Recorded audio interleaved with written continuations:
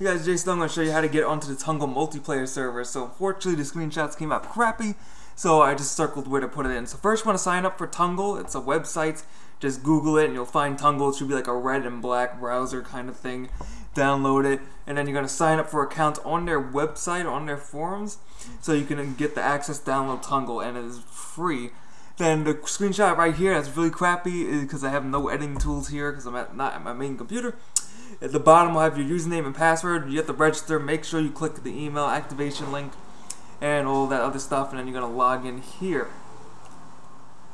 Then sorry for the break.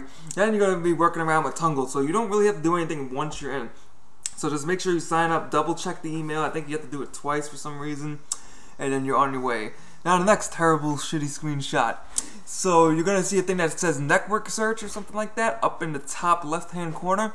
You're going to type in Unturned, so type in the name of the game, and then you're going to search for the chat room Unturned 2. That's going to show up after you hit search. So type it in the search box, hit enter, then look for Unturned 2, and then double click it again and you'll hit a chat room. So in this chat room you can go to the right hand side to the people's names, left click, and then you look for search for copy IP, and then you can use Control V on the actual Unturned game where you go to connect and it's asked for an IP. You hit Control V to put that in there. Now the problem with this is only the person that's hosting is the one you can join. So if somebody's not hosting, you're gonna get a lot of bad connections like this one right here.